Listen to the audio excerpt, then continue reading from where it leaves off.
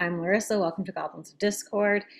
This series on personality traps of the Enneagram types is an excerpt from a course I made over a year ago, and I've gotten a lot deeper on this subject. So I will be creating more content moving forward for the YouTube, but also the membership that I just launched, which you can join. And I'll be doing live calls and things of that nature. So there'll be a pathway for people to ask questions about this and how to work with this. And also, if you are like, damn, I'm living my self fulfilling Enneagram hell prophecy, Larissa, what do I do? I need help right now. Well, you can also book calls with me to do coaching. Um, and you can also get typed if you're like, I don't know, I'm just in hell. I don't know what hell, but I am in hell. You can book a typing call with me. And again, the membership is like the low tier, low financial investment way to also work with me, and you get discount on services. So I hope that you'll check out my brand new shiny little membership. And don't know why I'm doing all these voices, and hope that you enjoy this series and get something from it, or dig deeper into the whole depression from, since learning your type. Okay.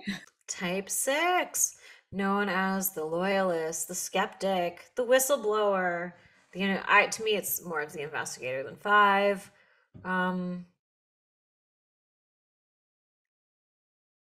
the citizen, the comedian, the everyman, the hero. You could really call any 3, 6, or 9 the hero, but 6 to me actually is the hero sixes because it's in six's type structure to activate courage. So this is kind of rude, but it's going from being a coward to being courageous.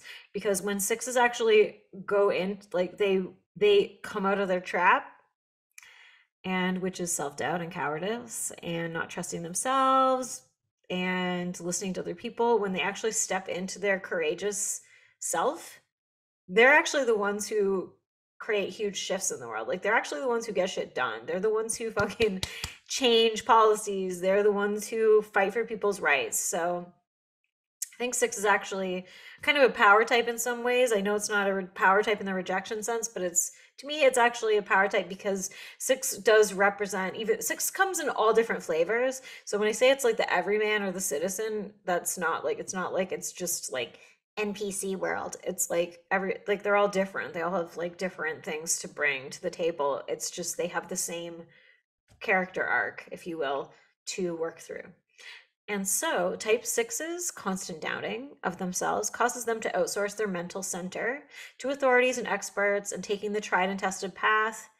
So, this is because they're a fear type, they're a head type. This is like the kind of the cowardice of the 6. It's like the fear of trust in self, the fear of standing out, the fear of saying the wrong thing, and constantly worrying if what they're doing is right or wrong. As superego types, of hurting others, they often are like the most guilty type too. It's what prevents them from stepping into their full self-trust and courage, which we need. And in the year 2023, which is when this is recorded, we need sixes to step into their courage so desperately right now. So sixes are always on the lookout for threats to their security. It's what keeps them from ever stepping into their power, because they're always worried that like something bad's going to happen to them if they do this, if they do that. And so then it can often like lead to them making kind of like wild choices or not doing anything at all. Overthinking is the name of the game with the 6. Type 6s use the vice of fear to make them feel safe. However, because they're always worrying, doubting themselves, or on the lookout for threats, trying to find the bad man, the orange man. Oh, they outsource their own authority, thinking, and inner knowing. And so then they never feel truly safe, trusting, stable, or courageous. And I know a lot of sixes actually don't resonate with the relationship with authority. I don't care about authority.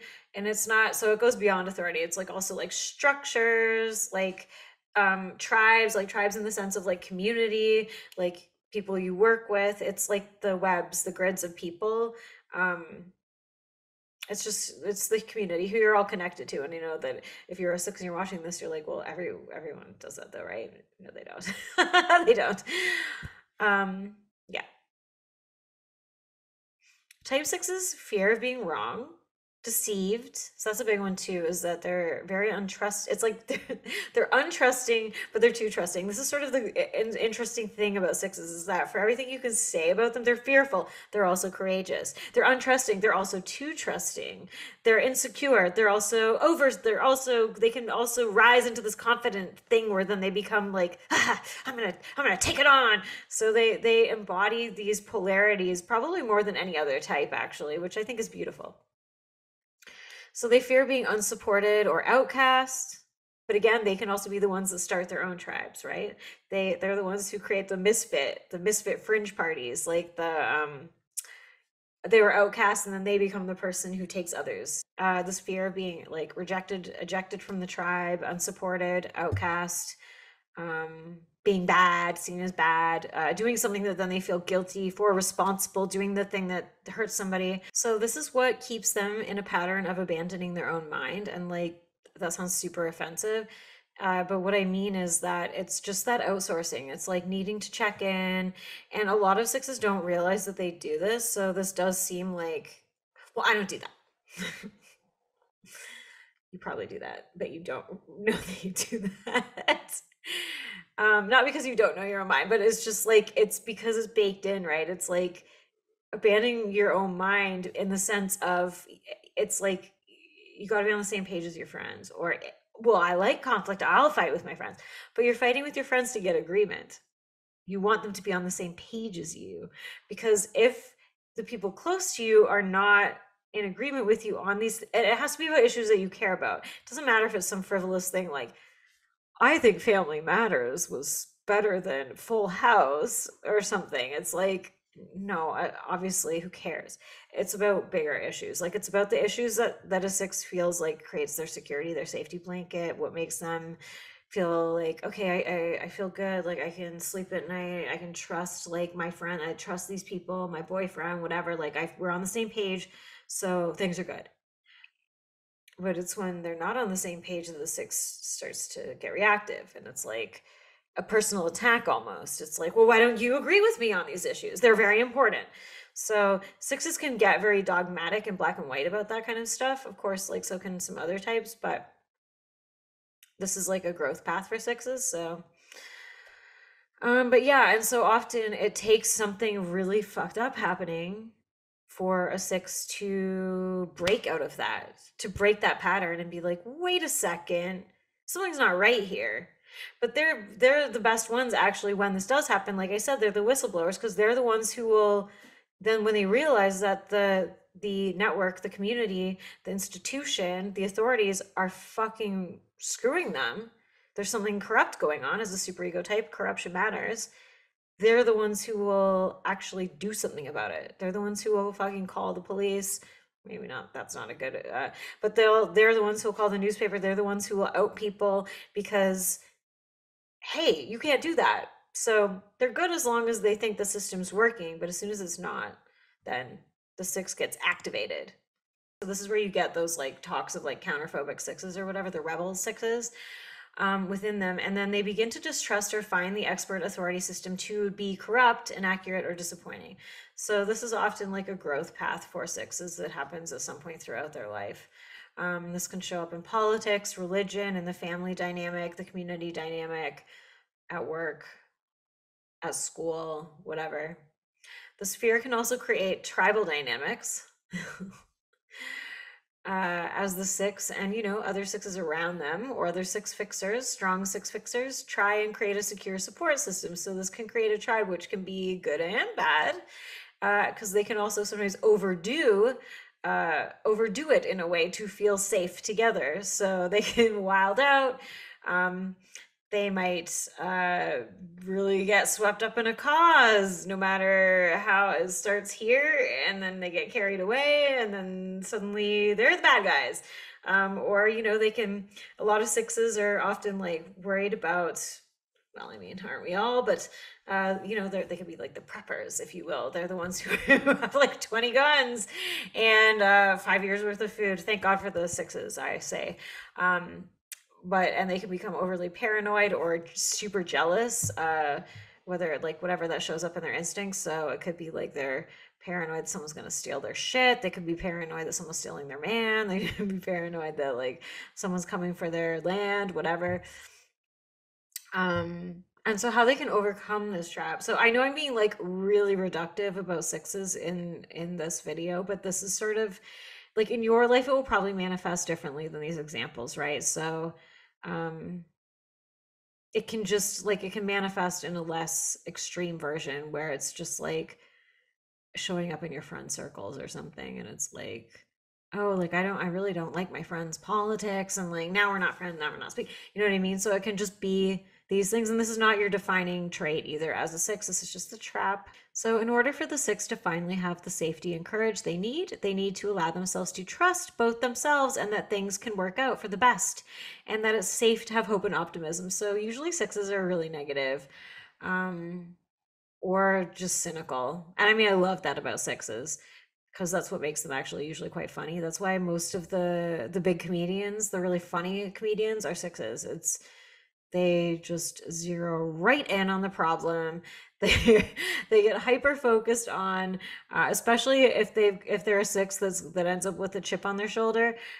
They see the problem in the system. They see the problem in the institution, in the tribe, in the whatever. They're always the ones who are like really good at pointing out um, like kind of like people's flaws. They're very good at sniffing out hypocrisy. They're very good at, yeah, sniffing out where other people are not in integrity as a superego type. It's like they can kind of um they can see the flaws, if you will, in the system because of this like insecurity and fear. They're always on the lookout for it. So it does make them actually great creatives um and speakers. So this is like obviously what happens when a six begins to break the trap. It's like they're using their type to their advantage. So sixes need to realize that reality is also light as well as dark, and that truth does not always have to be so grim and fretful, or also like truth is like subjective. I know that sixes hate this.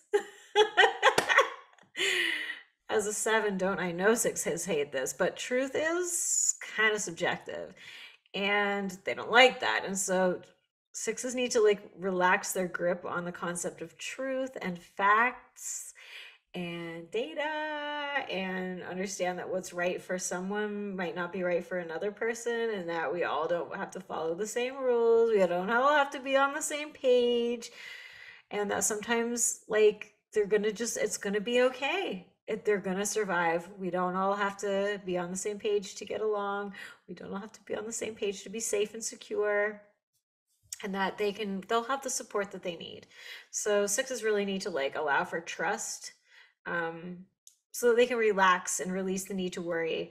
And also like another thing with sixes is often like they feel like if they're not constantly anxious and constantly worrying, fretting, worst case scenarioing, planning for that worst case scenario, that's something that is going to be all their fault if something bad happens. Like it's like a superego kind of manifestation in the head center, where it's like if I'm not constantly like prepping, I'm not planning, I'm not like thinking about the worst case scenarios, that then it's my fault. And the thing is, actually, if you're a six, you are already living that worst case scenario. Your nervous system actually does not know the difference when you're having like a fucking spiral for 3 hours about this person gonna die, this person gonna die, and then you get like a headache. I've been waiting six, all right. I'm familiar with these these scenarios. But it's like if you that actually doesn't help. That doesn't help anything. And in fact, it probably actually does manifest. It actually kind of helps to manifest it in some ways if you're constantly fixated on it.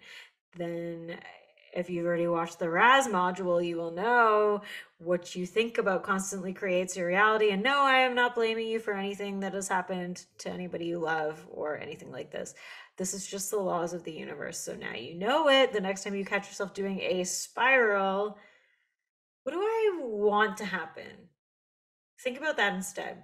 Here's what could happen. Here's what could go wrong. What do I want to happen? How could that happen? How could that happen? How could I make that happen? How could I encourage that outcome to happen instead of what's the worst case thing that could happen and what will I do when that happens? Do you feel the difference, the energy shift right there already?